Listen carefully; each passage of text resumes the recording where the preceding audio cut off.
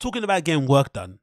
Over the weekend, there was a pretty interesting debate that I saw on social media regarding the one and only Kylie Jenner and regarding her impressive appearance at Paris Fashion Week, because it feels like we're watching this in real time. She's slowly but surely changing her aesthetic and the things that she's kind of aligning herself next to. Some people would say she's kind of, reverting back to her Caucasian factory settings, but I think most likely it's just a shift, right? You kind of have to keep reinventing yourself when you're a public personality like she is, especially if you're an influencer, especially if you're a beauty influencer, fashion influencer. You just have to constantly keep reinventing yourself, and this is just one part of the reinvention. She's got the new boyfriend, she's got this new look, so fair play to her.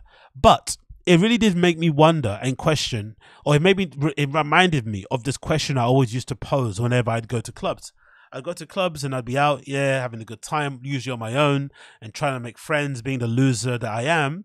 And I'd be going in the smoking area, pretending to smoke flipping menthol cigarettes. And I'd kind of strike up conversations with random groups of girls and random groups of guys. But mostly it'd be with the girls. I'll be like, hey, I'll throw out a little conversation start, and I'd be like, oh, do you think if you had all the money in the world and all the time in the world that you could look as hot as Rihanna? And that'll be my usual kind of way to go around it. In that kind of question, to kind of, be a bit of a conversation starter, start a bit of debate, get people laughing, and just kind of break the ice a little bit. Over time, I stopped doing it because I felt like it sometimes would unintentionally or come across a bit mean. And also, just leave people alone. It's just not, some people are just out there trying to get a breather, trying to fucking roll up, trying to make sure they haven't lost their pills and some of their gear. And here I am, guys, what do you think about men and women? You know what I mean? It's just like, it's annoying. So I get it. So over time, I just stopped asking that question. But it was really interesting and really instructive or illuminating, because it did really, to me, show the differences between men and women. I feel like by and large, women do have a little bit more of a tendency to be delusional, and I feel like it's a good thing, right? I think women tendency to be delusional is kind of self-protective in some way, shape, or form.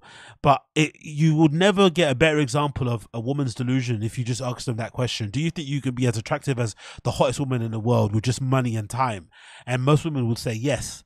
They just think all it takes is money to get the job, the work done that you need to get done in your body, the money needed to pay a trainer, and the time it needs to get fit and work out and lose the weight and stuff. And obviously not having a full-time job and be able to commit your entire life to just like looking amazing.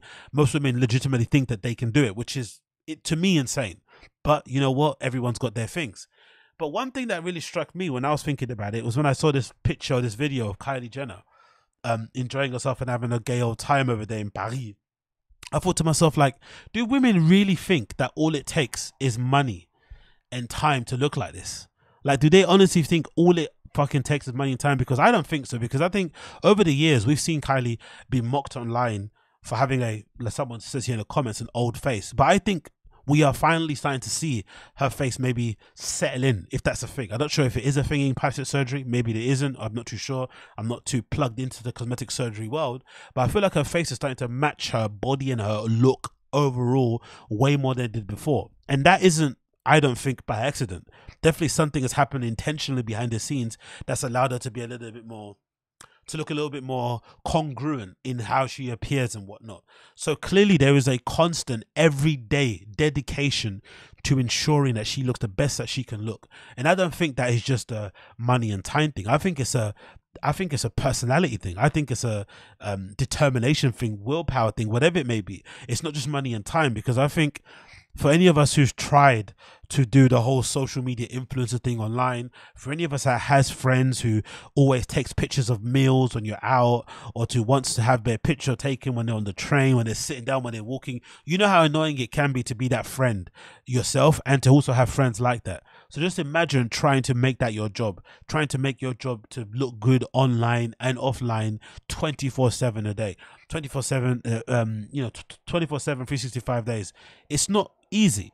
So I think people really, people kind of, what do you think called? People downplay how difficult it is to actually be these people full time.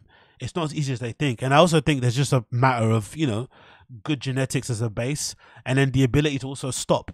Because there could have been many times in Kylie's journey, and maybe people say even now, that she could have probably gone a bit overboard and done a bit too much. But I feel like over time, somebody has definitely pushed the let's just relax button. let's not go too far, because now you're finally starting to see her look, I think, her best overall, outside of maybe some of her like streetwear type of era. I think she definitely looks the best she's ever looked now. And I think as well, that's a talent in itself, to kind of be like, even though I've got all the money in the world, all the access to all the best people in the world, I'm gonna stop and not do too much because I can get a bit crazy. And it's just insane to see and to hear people legitimately say they can do the same thing with money and time, because it's just assuming that it's kind of in a way, it's sort of like an arrogance to it, because it basically assumes that we're all born on the same level of attractiveness, and no matter how ugly you look, you can make yourself look like a quote unquote, conventional 10 if you just have the money and the time, which is nuts, because if that's the case, then why are 10s born? What's the point of having a 10 if you can just make yourself into a 10? 10 should not exist. It shouldn't be a thing anymore. But whatever, it is what it is. But one of the best things I did like about it was this crazy meme to come out of it, which I'm sure will be all over the place soon. But it's just hilarious to hear her voice, like this to be said. I love this. Okay, let's go, family. It's showtime. It's fucking showtime.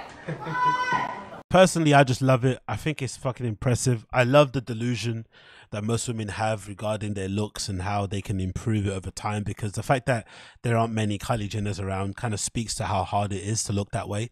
But I do like the idea that everybody legitimately does believe that if they just had enough money and time to do all the things that these guys do, that they could look as good as these guys look, which is is maybe more of a reflection on the current state of cosmetic surgery that is at a level now where legitimately everyone believes they're not ugly, they're just broke, which is a nice thing to comfort yourself with. But the reality of it is most of us are just ugly. It's okay to be ugly, and to just make the use of that and make the best of it.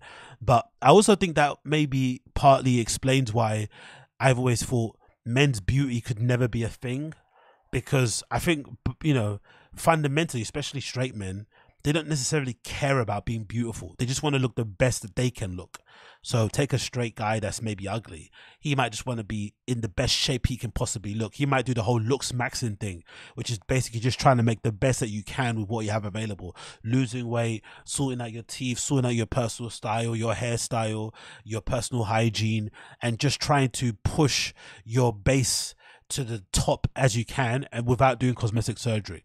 And that's what most men are really comfortable with doing, which is obviously not what beauty is nowadays. Beauty is everything: cosmetic surgery, makeup, the whole shebang. But rarely, if ever, does beauty really enlist or encourage women to kind of go out and run 5Ks every day and whatever. You know what I mean? It's mostly just about getting work done, covering up whatever things that you don't like about yourself, and accentuating the things that you do like about yourself with little tricks and whatever it may be, and little tools. That's why I thought men's beauty could never really take off too far that way, because men just want a base level that they can work with, and then the rest they can kind of fill in the gaps with money, clout, fame, all this sort of stuff, prestige, power, blah blah blah blah blah. So maybe that's where it sort of gets a bit different.